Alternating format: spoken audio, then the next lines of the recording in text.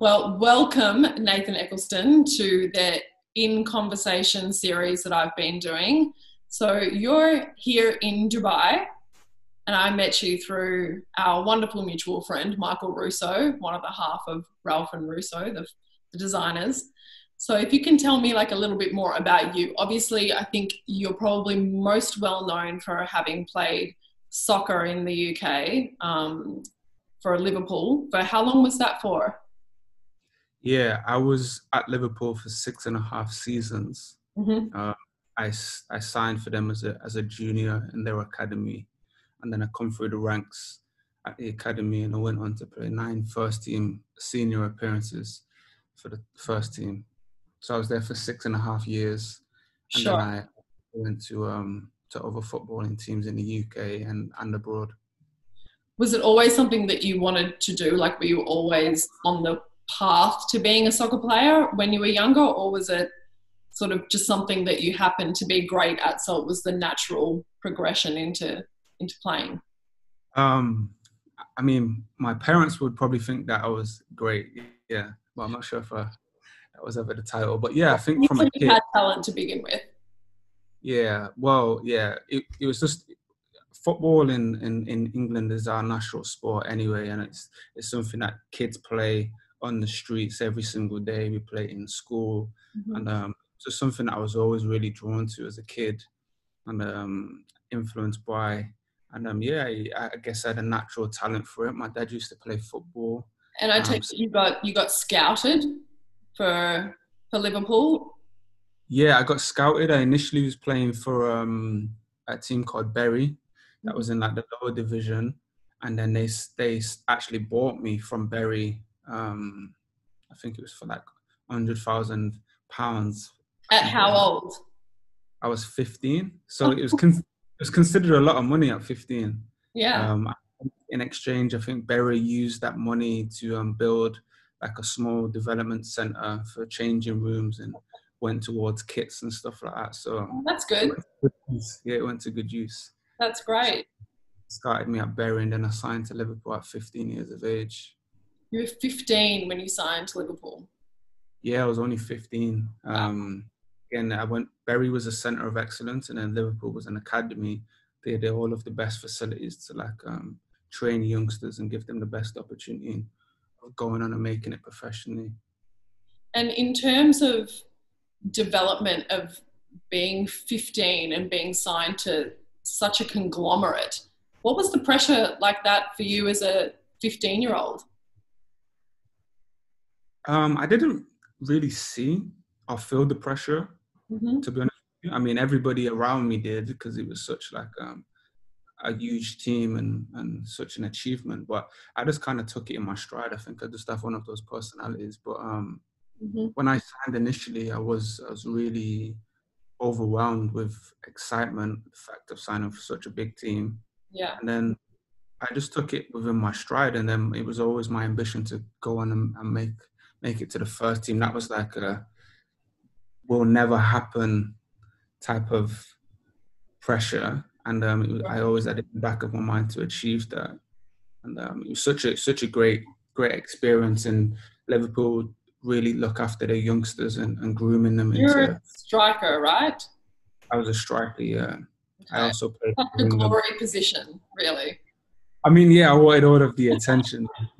The defenders and the rest of the team would do the work, and I would Mm-hmm. get all of the credit. But like anything in life, you need a good team to be successful. So I was always appreciative of my teammates, and I just happened to glory most of And the then time. after Liverpool, was it to Blackpool? I remember you saying. Yeah, so I signed for Blackpool. I signed a year contract with a year option, and I left Liverpool and signed there, and we did really successful within the first 10 weeks, Mm-hmm. and then the manager that actually signed me went to another team. So then a new manager came in, and then he wanted to bring in his players to build his team. And throughout that first season, I picked up a couple of injuries, so my game time was pretty minimal. And then the second season I played, but it was inconsistent. And then I later on moved to Scotland, and then I ended in Hungary, of all places, in one of the Yeah. top divisions. How did you go with the language barrier?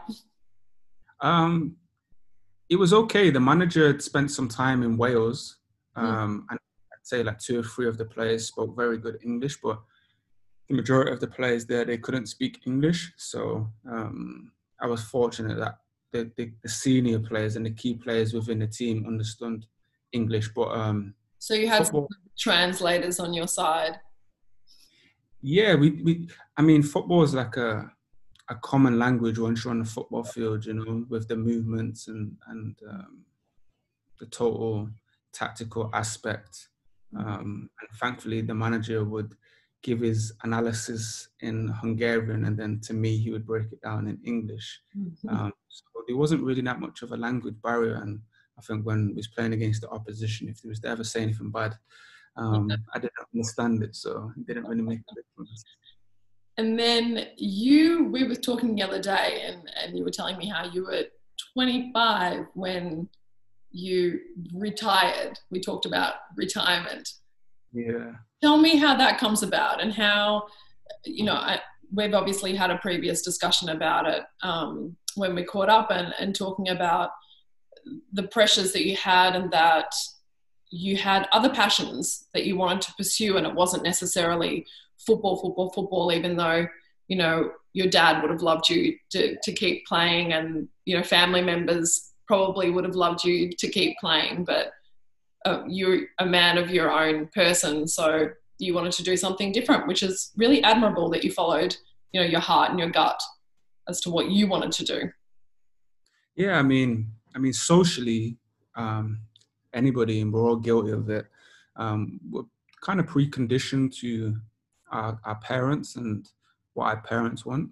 And when you're considered good or exceptional, or in my case, I was in the 1%, only 1% of the population of young boys ever get to play professionally, and I played at such an high level. Mm-hmm. I think the emotional attachment towards playing for so long, and the future potential, I had to really consider that for my long-term happiness. Yeah. And through negotiating a couple of contracts at Liverpool at such a young age, and then onto Blackpool and the other teams that I played for, I really took an interest in the business element when it comes to business and the business side of football.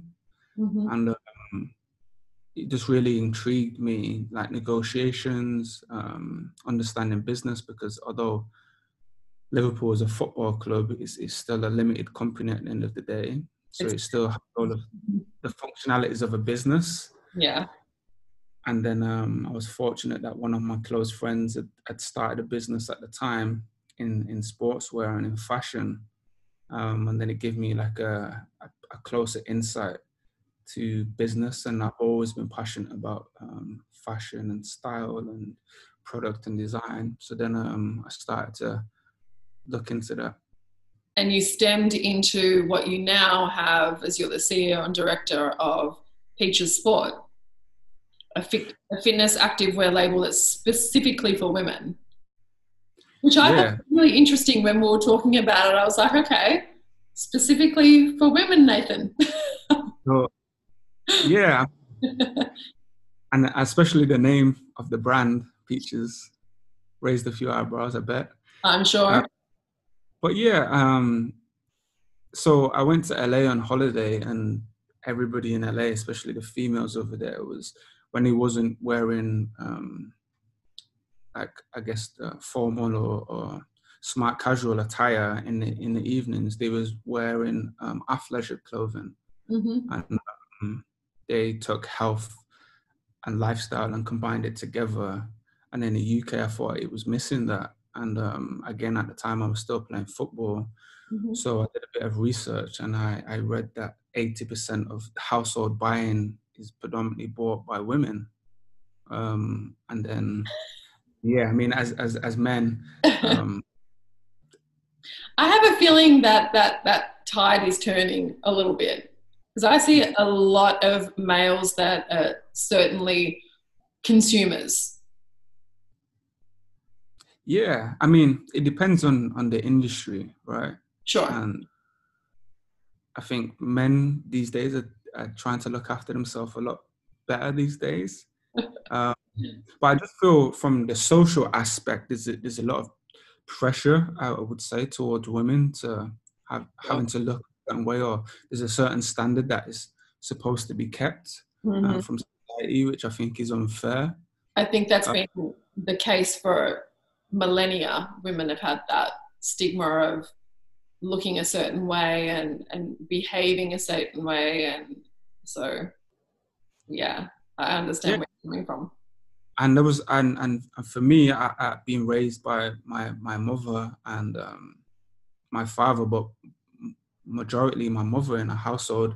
I have an older sister as well. I understand the pressures that are placed on women by men and society, and especially in the fitness industry and the fitness world.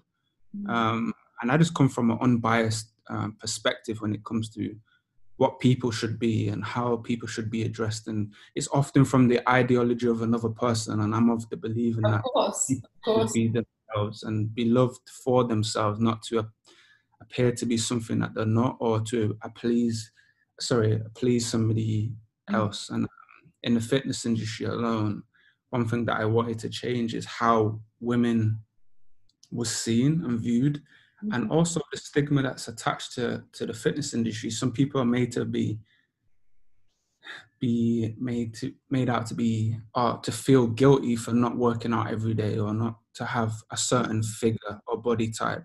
Sure. And I'm a big believer in something's better than nothing. So if you work out for 10 minutes or for 1 hour, it's better than nothing. If you take pieces out of your diet that would improve your long-term health, I'm a believer of that. So I just wanted to bring something new to the fashion industry. And once I started to have a little bit of success, and I understood that there was an audience that wanted something that wasn't biased and was a little bit different to the social norm. So where is the company sitting at now in terms of where you want it to be? Do you want it to grow? How do you see it in the next, say, 3 years? Yeah, well, we're sitting in a good position. I mean, as far as the e-commerce platform, we're doing very well. We're trying to be within the guidelines of business and what's ethical and what's not. And I think for the next 3 years, we really want to grow the company to be like a household name, especially in the UK and worldwide. I know at the minute our sales internationally are very good, but we want to have that like hold on the UK to be regarded as the top sportswear company for women in the future. And then we also want to branch off. I'd love to do seminars and let's say talks towards women and the bias and I guess the pressure that is put on them, just to have a amazing to hear it from a male perspective, because we often have women out there on the speaking circuit and talking about the pressures that are on us as females and how to combat that and so forth. But to have a man speak about it, I think can sometimes hit home a little bit more so than just hearing, well, not just hearing, but hearing a fellow woman talk about it. I think it would be really interesting coming from a male perspective. Yeah, I mean, friends of mine, female friends, they've always said that I should do a podcast, and for me, it's about education. I feel like if it wasn't for my mom and my sister, I'd be uneducated in terms of the pressures that are put on women, unbeknownst to men, that we do. And sometimes as men, we can be hypocritical in what we do and how we act and conduct ourselves, and then expect something separate from a woman, which is clearly unfair. And it's just about opening that discussion and having a conversation to have a level of understanding, so it's better for everybody. Absolutely. And now you're here. Obviously, you've been on lockdown here in Dubai for a couple of months, which I don't think was the initial plan, but has been the plan now. And you're thinking of perhaps basing yourself more within the UAE and going back and forth to the UK. Is that correct? Am I correct in saying that? 100% correct, yeah. There seems to be a lot of like ex-soccer players that are based in Dubai, and I understand that there are a lot that come for for summer and for quick getaways from the UK, you know, and into the sun. But it seems to be quite the haven for soccer players or ex-soccer players. I feel like Dubai has a lot to offer to everybody. You Mm. know, there's a lot of perks of living in Dubai. I've frequently visited Dubai for the past 9 years now. And for the majority of that time, I was still playing football. So I was always limited to weekly periods, 2 weeks at a maximum. So there's still a lot of Dubai that is undiscovered for me personally. But for me, I think the lifestyle here is great. There's a lot of opportunities. I think there's a lot of good things to come out of Dubai that I don't think Europe or UK offers, and vice versa. For sure, for I sure. feel like it'd be a great base for me to live in, and one day build my empire, start my future. And there's a lot of good resources here, a lot of good people, which I've met. Michael being one of them. So it's going to be good. Yeah, we'll see if Michael ends up staying for a little longer. Be good. We're getting everyone from the UK over. Everybody that I've spoken to, I mean, this was in the pipeline for me for a while, and I finally took the plunge to do it a couple of months ago. But a lot of people, it's appealing to a lot of people. I mean, you're from Australia, you've lived in this region for a long time also. So yeah, so many. And tell me, before we go, what has been your go-to savior while it's been, you know, this incredibly difficult time in world history? So in terms of Netflix, you know, you've been close to the beach, so you've had pretty good, but what have been like your saving graces during this time? Yeah, thankfully I've been close to the beach, and I'm a very visual person, so I like to watch documentaries. So just when I feel like I need an escape, I'll put on like a motivational movie, motivational podcast. I read quite frequently. So they've been my go-to. And I think because everybody's in a similar predicament, it's just a level of understanding. Sometimes you can be a little bit selfish and expect people to be there to comfort you, but they're going through it as well. So I just try and take the accountability of, okay, well, I'm going through what I'm going through, and what's the best solution for me? And for me, the best solution always is gratitude. You're always better off than most people. So I try not to feel like, yes, the right word would be grateful, but I feel like I'm I understand. being hard done by, you know? Of course. And I wake up every day in Dubai and the weather's hot, the weather's nice, and the people are always great. So I always look at the positives rather than the negative. So I think my go-to has probably been podcast and then Netflix. Okay. Anyway, thank you so much for coming on this little segment of mine. You've been terrific, and we're so glad to have you in here in the UAE and going forward and watching how your next phase of your career from football into, you know, e-commerce translates and certainly onto the speaking circuit. I think it'll be amazing. Thank you very much, and thanks for having me. I've enjoyed being here, listening to your questions. No problem. I'll see you soon. Okay, bye. Thanks, Nate.